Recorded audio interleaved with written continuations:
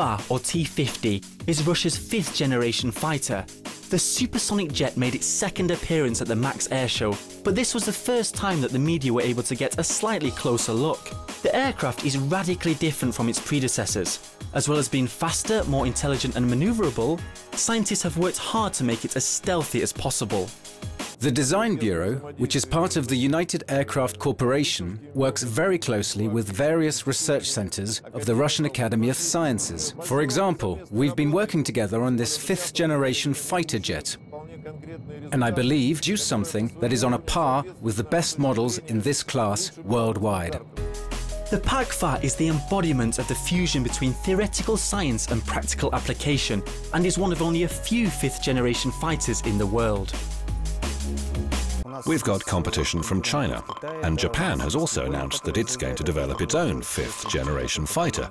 But so far, neither China nor Japan have presented any working prototypes of their aircraft. So the only jet that can be compared to the T-50 is the F-22. Generally speaking, these two planes have a lot in common, but only time will show in what way one is better than the other. The PAK-FA is a stealth aircraft. Particular attention has been paid to the leading edge of the wings, which has been staggered, the weapons bays which have been concealed, the jet turbine blades which have been covered, and the air intake which is S-shaped.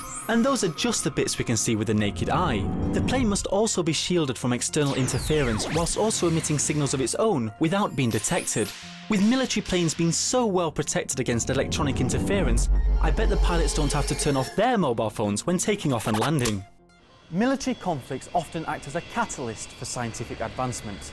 This is especially true of the radar, which first proved itself as a viable means of anti-aircraft defence at the end of the Second World War.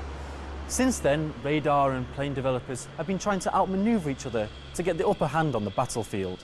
A simple radar system is made up of a transmitter and a receiver. The transmitter emits radio waves, which bounce off an object, such as this aircraft, and are picked up by the receiver. Military radars can broadly be split into two types: detection and search, and targeting radars. Detection and search radars scan a wide area once every 15 to 30 seconds and operate on long radio waves.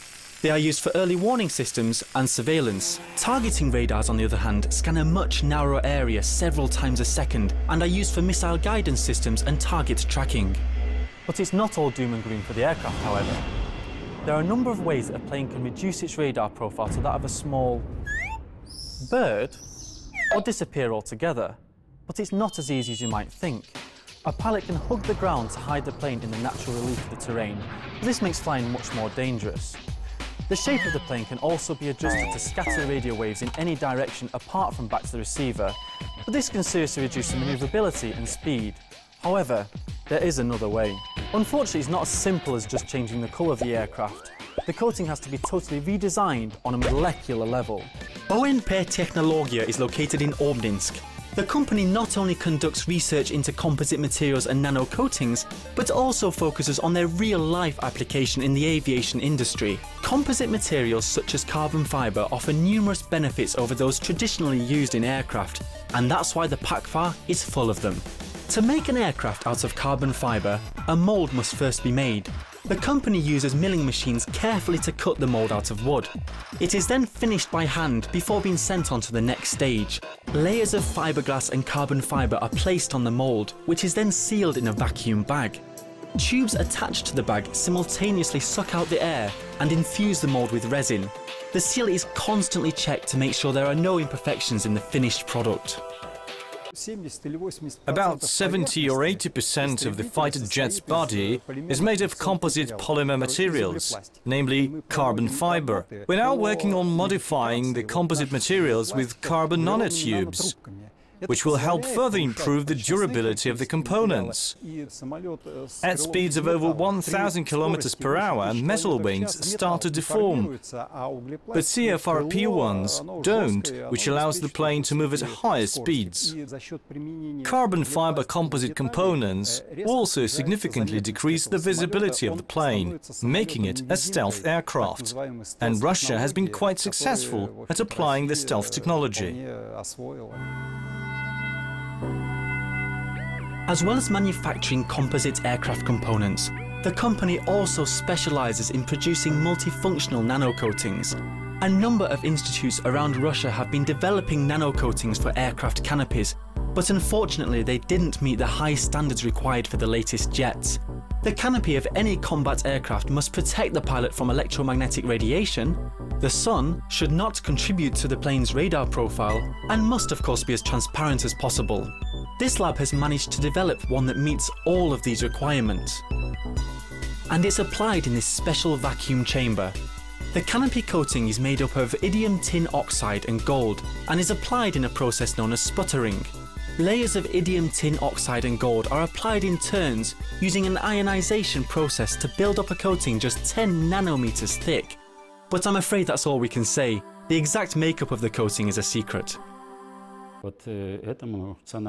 Our coating makes the surface 40 to 60% less detectable by radar, and 5 to 6 times more resistant to abrasion. This provides a huge advantage in the field. It is also much more transparent, which reduces reflection from inside the cockpit, enabling the pilot to see the runway lights more clearly.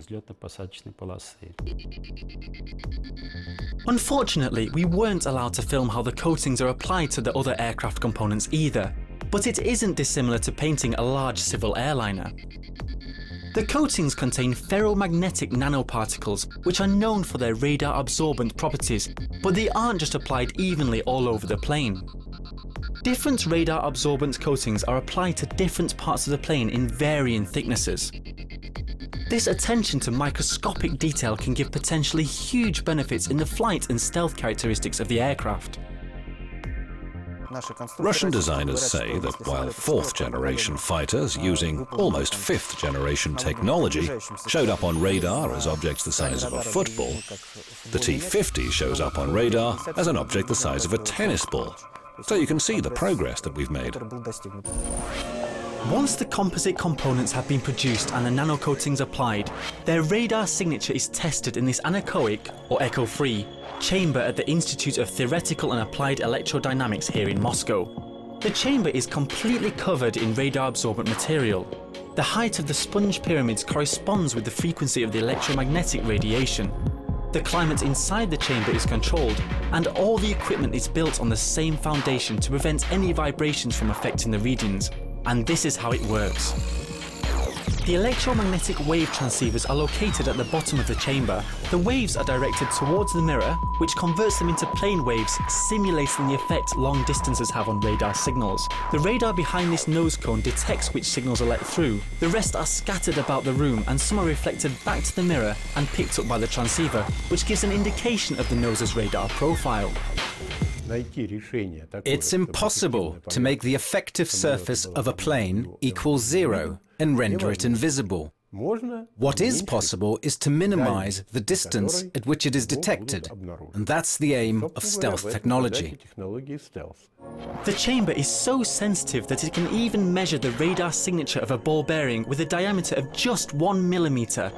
This is partly thanks to the giant parabolic mirror that has a precision of 30 millionths of a meter. The star shapes reflect any distorted waves hitting the edge of the mirror towards the walls to avoid any erroneous readings. The maiden flight of the PAK-FA's predecessor, the Su-27, took place 30 years ago, and the updated versions will still be in service in 30 years' time. So with such attention to detail and high technology going into the stealthy PAK-FA, I'm sure this isn't the last we'll see of it either. Or is it?